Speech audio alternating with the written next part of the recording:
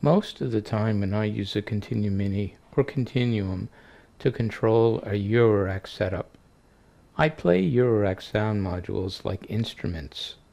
I use the ContinuuMini as my playing controller, so to speak. I'll connect my ContinuuMini up to my Evaton Technologies uCVC. Normally I'll use that for ContinuuMini. For Continuum I will use the Haken Audio CVC. From there I'll take the X 1 volt per octave output and connect it to the 1 volt per octave input of my Eurorack sound module. Then I'll use the VCA to control volume. I'll take Z and send that into the CV in of the VCA channel I'm using, if it's a multi-channel VCA. And then I'll take the audio output of my sound module and put that to the input of the VCA, and of course the output sound of the VCA I'll send to an output module. If it's mono, the output module will automatically convert it to stereo. Then I'll send that out to my mixer and my speakers. This allows me to use the ContinuuMini basically as the envelope generator. The fingerboard is the envelope generator, is an expression you'll hear in the Continuum world. But there's another way to use the Continuum and ContinuuMini with Eurorack, and that's more as a generic controller, not to control a sound module like it's an instrument, but to control aspects of your Eurorack setup that might be played through a sequencer, for example. And in that regard, I'm more interested in using the ContinuuMini to turn things on and off, to use X, Y, and Z to control certain aspects and parameters of different modules. Maybe Y will control timbre of some module. Maybe X can control something else. I might go into the EaganMatrix and program my CVC outputs to do certain things. I could even program W, X, Y, or Z as shape generator based entities and control certain aspects of my Eurorack with pulses, sine waves, ramps, anything that I like. Now let's look at a more complex example where I'm going to use the ContinuuMini to control not so much playing pitch, but control things turning on, off, coming in, out. Here I'll use the sound module XAOC Odessa additive module, but now I'm going to use a sequencer to generate my notes, not the ContinuuMini. Here I use, this is not Rocket Science Tuesday, this is a procedural sequencer. You can create all kinds of different patterns that can be CV controlled. I'll use a low pass gate on my channels. In this case it's going to act like an envelope generator, so I'm not really going to use the ContinuuMini pressure to create my envelopes. I'll use the ContinuuMini to turn on the sound and turn off the sound instead.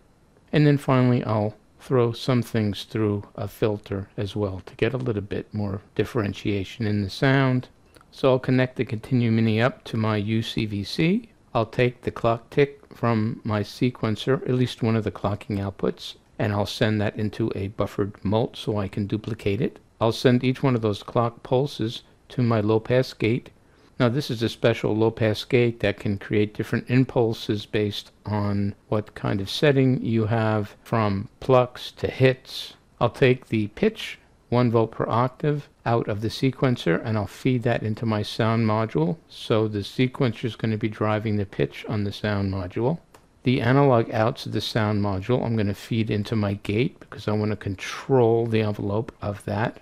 I'll send the outputs of the gate into a VCA, and then I'll take Z, which will be sent into another buffered mult input. The outputs of that will be fed into the VCA. So when I press the fingerboard on the ContinuuMini, I'm going to create a Z pressure controlled volume on my sound.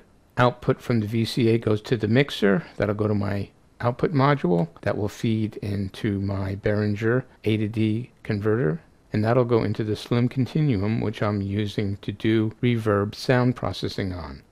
Now, some other outputs from the uCVC I'm going to send into the sequencer to do various things. X from the fingerboard is going to control a parameter on the sequencer that's going to affect the repetition of notes that are being output by the sequencer. So as I play lower on the fingerboard, you're going to have more repetitions in the melodic pattern that's going to be automatically generated. And as I play higher, there's going to be less repetitions in that.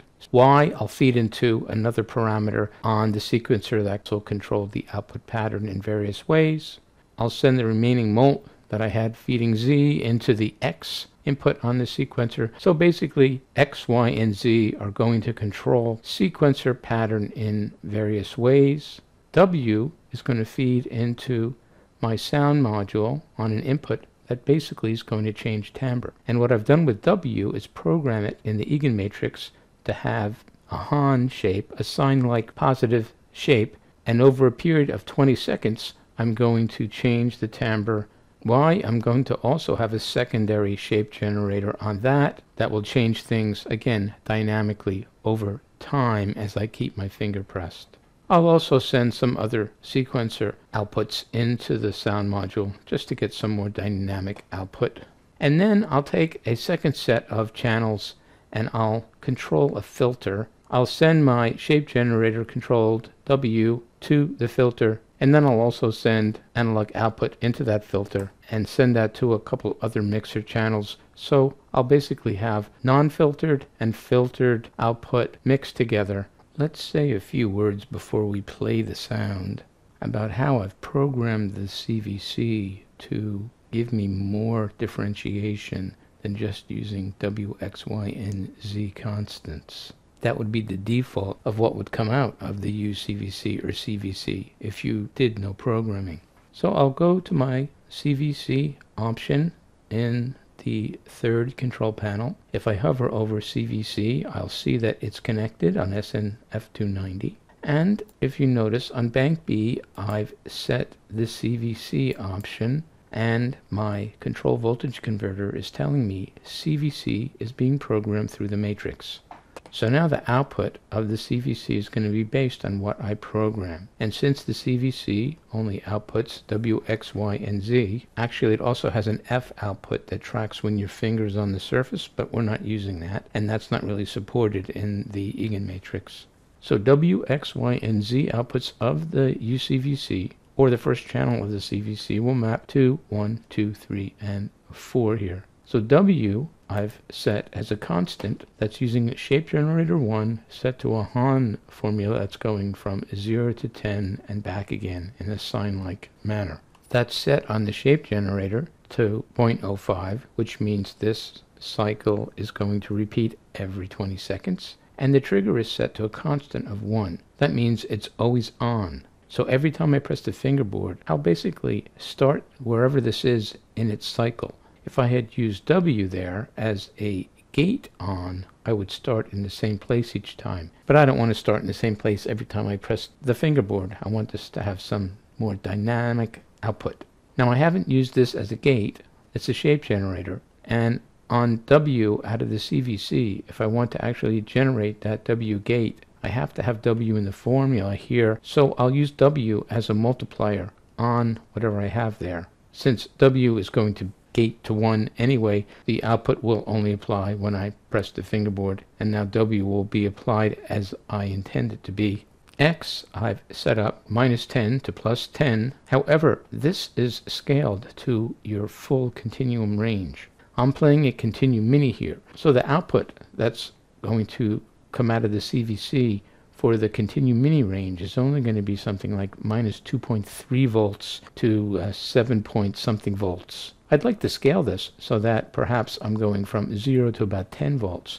So I have to add an offset, even though it says -10 here. Again, what's coming out on the low end of the ContinuuMini is about -2.3 volts. So what I'll do is use an ancillary formula, and on G, I'll set that to a constant of 2.3. That will be ancillary added to my current W, X, Y, and Z formula, which is only X here. I'll be adding an offset of 2.3 volts, and in effect, what will be coming out of X is a voltage range of about 0 to 10 volts. Y, I've set to a shelved normal Y range, which goes from 0 to 10 volts in this case. And what I've done is put a shape generator, another one, with another Han shape on that, this time at 0.1, so a period of 10 seconds. And that's multiplied by my current Y position, so it's going to add that overriding sine-like offset on top of whatever my Y value is at that point. Again, adds more dynamic content to the output of what I'm trying to control. Finally, on Z, I'm just using a linear pressure function there, going from 0 to 7.7, 0 to 7.7 volts in this case. I could have changed that to different things. It's just a value I kind of like for this particular application.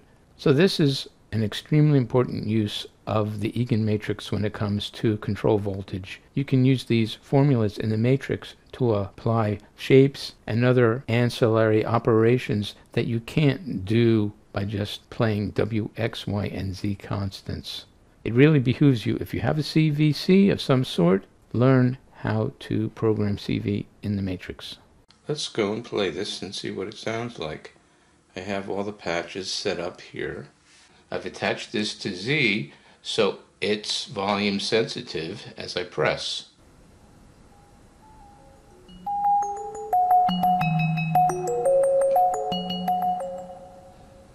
My ContinuuMini is dynamically turning the sound on and off, one aspect of what it's doing.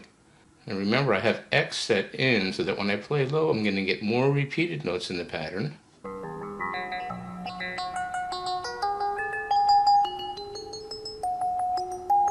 When I'm playing higher on X, I'll get less repeated notes.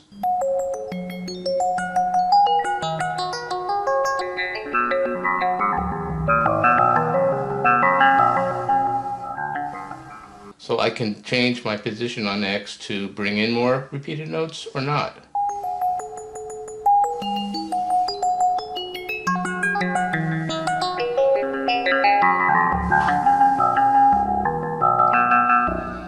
Now you can also hear I have W attached to a shape generator that's slowly changing the timbre.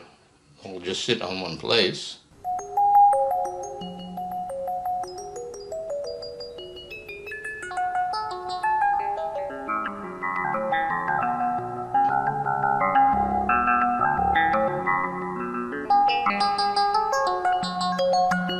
It's also changing the range of the pattern as it's moving.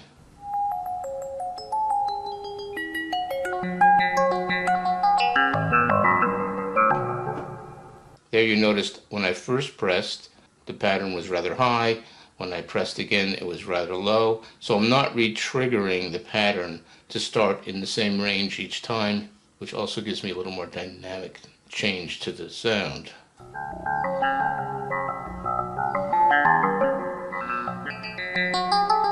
Now there's some subtle things going on Y here, but what if I want Y to impose more change?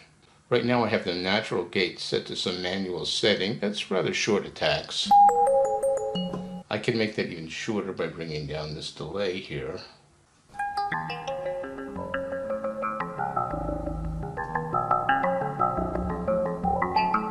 Then I can change the gating itself to be a lot more sustained.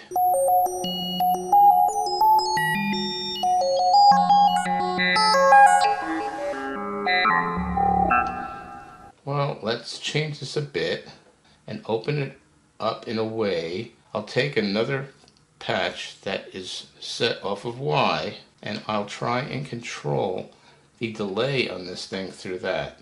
Now when I play on the bottom of Y,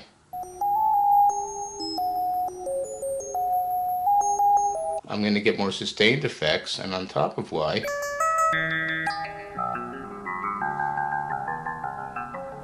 I'm going to get a shorter attack.